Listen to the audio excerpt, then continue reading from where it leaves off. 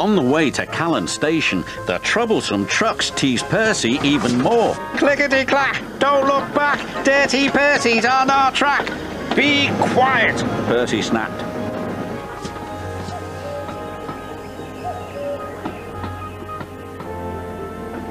When Percy arrived at Callan Station, he was very upset. From now on, I'm only doing work where I won't get dirty, he said. Harold the helicopter was at Callan Station picking up medical supplies. Hello, Percy, he called. And he took off, blowing cinders and ashes everywhere. Not again, Percy cried. I want a washdown. Usefulness before cleanliness, reminded his driver. I want to be useful where I can't get dirty, Percy huffed. There's a load of sugar going to the chocolate factory, his driver said. We could take the sugar trucks. Sugar, said Percy. That's nice and clean. Percy was pleased.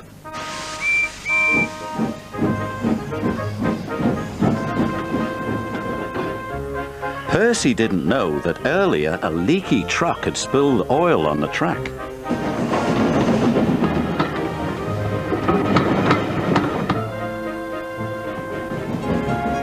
When he approached the chocolate factory, his driver applied the brakes, but Percy's wheels just skidded on the oily rails. Oh no! Hooted Percy.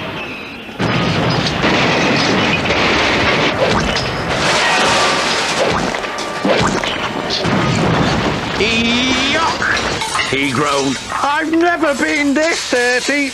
He was covered from funnel to firebox in sticky, gooey chocolate.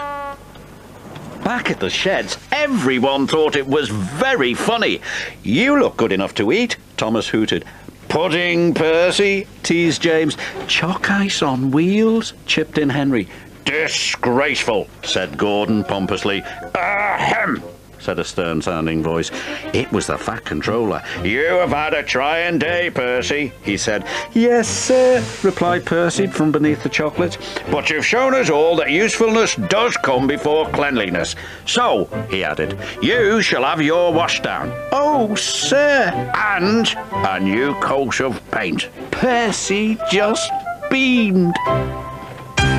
Do you know, I'm not sure the Fat Controller was that happy, you know. What a waste of chocolate. He could have eaten, well, probably all of it. He was a Fat Controller. Let's have a look at a picture. Here we are. It's Josh Tozier.